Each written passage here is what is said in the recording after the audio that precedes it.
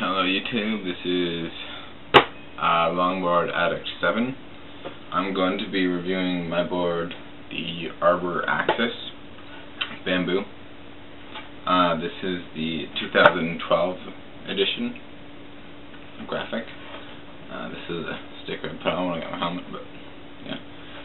So, on the Arbor Axis comes the 72mm 78A Arbor wheels.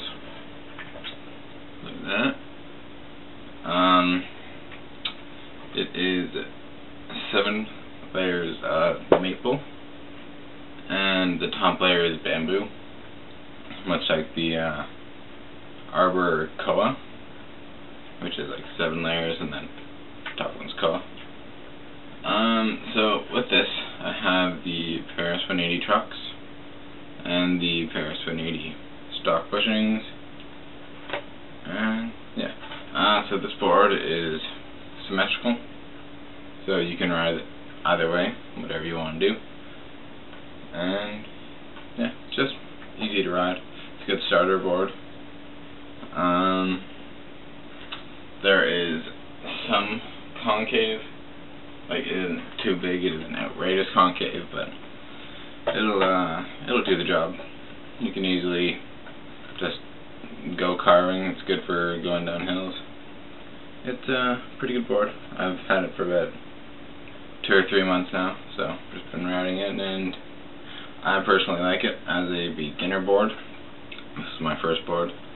I now have a loaded Dervisama deck. I'm waiting until spring to put that on though, so till then, just riding this one. But this is definitely a good beginner board. It's sturdy, pretty strong, you know, like it's really well made. Car ran over the tail of it and cracked it, but it still stood together for the most part. I had to get it, I guess, clamped, but for the most part it's a really great board, really strong. It is 40 inches long from nose to tail. It is 8.75 inches wide, and then the wheelbase is 30 inches. So, I'll do a flex test.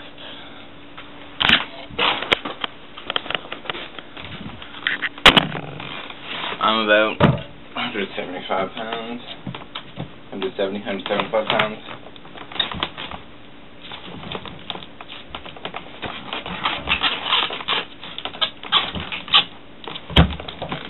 But as you can see, it is a fairly good board. Not too flexy, but just flexy enough. So I recommend this as a good beginner board. The Arbor Axis, either bamboo or Koa. But yeah, hopefully I'll have some more videos in the future, and yeah.